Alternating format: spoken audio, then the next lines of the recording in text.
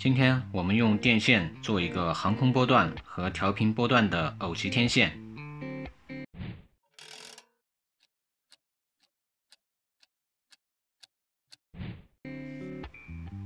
用电线做正子，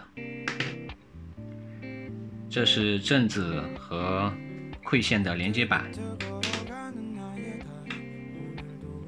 这是正子的张紧弹簧。因为这个天线它是软体正子，它需要用弹簧来做连接，让它能够保持固定的形状。然后这个是天线的馈线连接头 SMA 的母座，然后我们需要一些大头钉，然后来做加强。我们先把正子两端的绝缘板分离下来，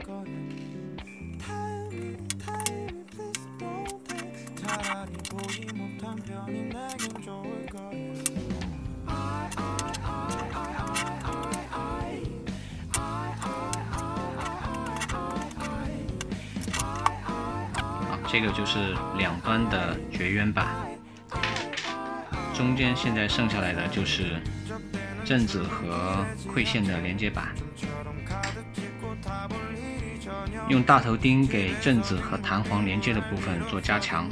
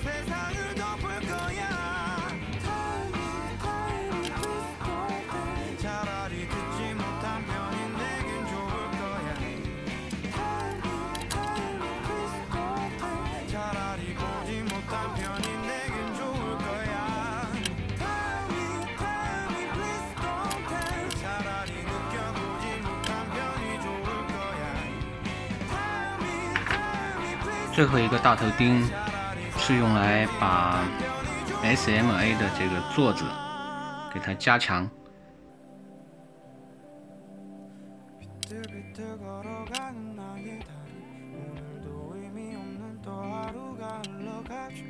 好，下一步我们把这几个加强点先焊接起来。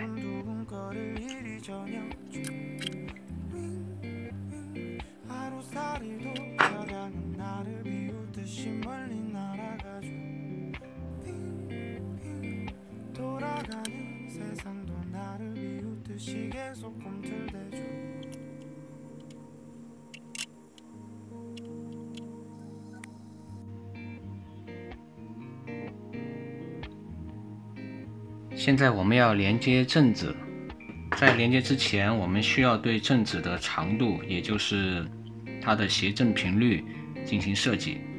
现在我们先看一下调频 FM， 它是76到108兆，然后航空频率是118到138兆。我们现在整个天线的覆盖是从70到140兆这样设计。那么中心频率、中心谐振频率目前是放在了109到110兆。如果说对于没有仪器的爱好者来说，可以这么做：这根线，这根正子线，它的总长是125厘米，中间剪断以后，左右两边会剩下62厘米左右。如果说没有仪器的朋友，可以就直接给它剪到60吧，因为每一个人他手工制作的话会有误差，安装有误差，裁剪有误差。因为这根线你在裁剪的时候拉直，它不是绝对的直，所以说它还是有一点偏差。那么就是说，我们在没有条件的情况下，没办法进行测量的情况下，就尽量的2根等长，就取一个60厘米。有条件的朋友就全留下来，整个中间剪断以后，连接好以后，然后一点一点的裁剪，直到达到中心频率合适就可以了。做好以后，我们需要在装壳之前完全拉直，在拉直的状态下进行中心频率的测量，边测量边剪短，剪短到中心频率合适了，然后才能装壳，要不然它中心频率偏移的话，主要是对于航空段影响可能会要大一点，因为调频的话，它的这个周边的信号是非常强的，但是航空频率它飞机离的是比较远的，甚至有些80-90公里、100公里，然后你在接收的时候，如果说谐振频率偏离比较大，那个时候它接收到的信号就会很弱，那就没有办法收听。所以说调节中心频率是做天线的一个关键所在。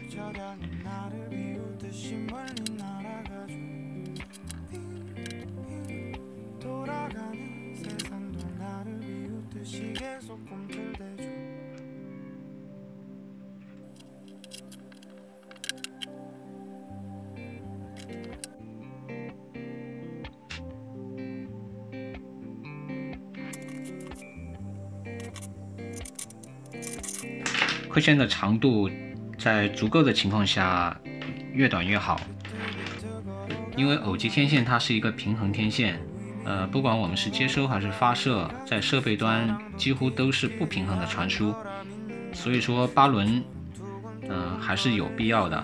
但是8轮的话呢，有几种接法，最普通的就是把线像这样盘起来，盘10几圈，大概要耗费4到5米线。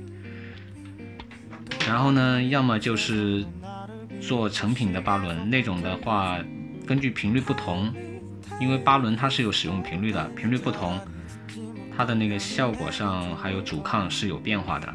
那么我们为了做传输线的8轮，可以用这种磁环套上去，或者是用这种磁通套上去，都是可以的，但是要注意要达到一定数量。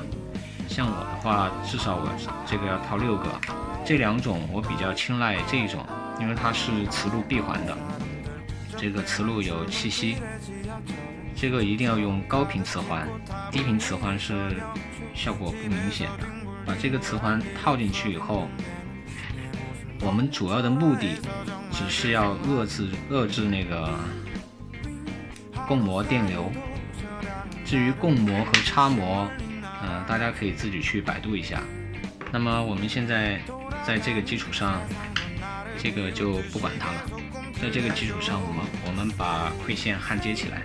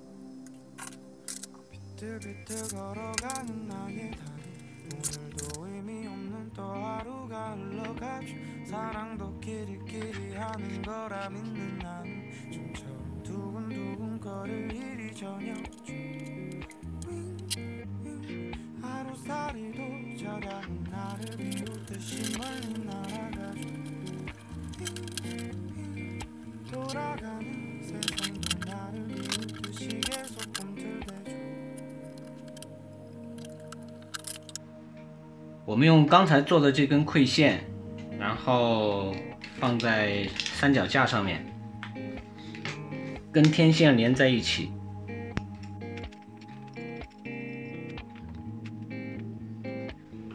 然后另外一端我们先接在便携式的一个测试仪上面，因为这个是室内环境，然后测试的结果不是很理想。我们先看看它的谐振频率。驻波最低的地方就是自然谐振点，107兆，和我们设计的有一点偏差。那么也就是说，这根天线我们还需要调节，但是现在我们先不管。要说听呢也能听，只是说可能在信号弱的时候，对于航空频率在信号弱的时候，那个信号不会像广播那么强，所以说要想在航空频率听得比较好的话，还需要细细的调一下。那么现在我们先接在收音机上面，我们就把这根天线放在对面的那个窗子边，我们就在室内做一下测试。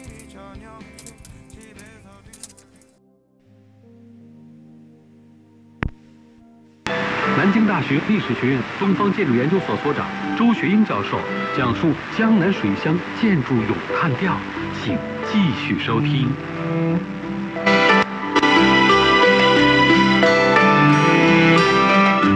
满是欢喜，问长问短，问得很详细，看得出他对小妹特关心。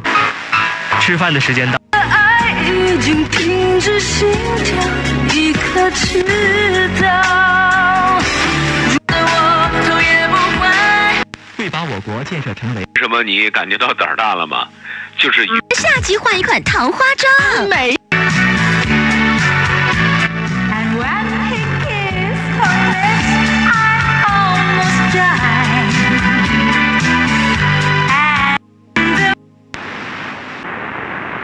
重量请附送。调动仪，气温21摄氏度，入点10度，1百帕，过渡高度。办法的你好，继续19号进近5海里吧，摇动12，修正海压。好嘞。摇动12。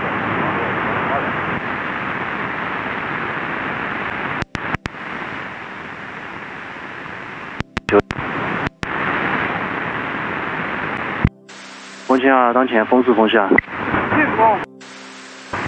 收到。今天进速度是几啊？收到，请进近。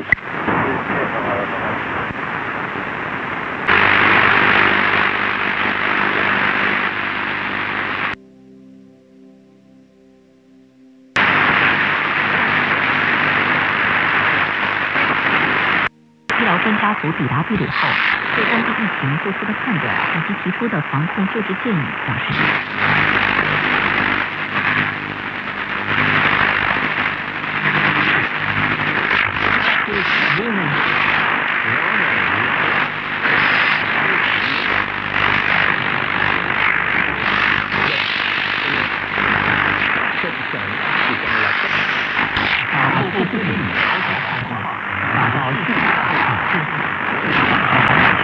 更大释放市场活力和社会气氛。我看后觉得很有安全感。Now I feel very safe. So here, is this kind of like a... Yes, 感 is 感觉 or 感知. It's awareness, feeling, sense. So can you put this at the end of some adjective like, so I have a sense of...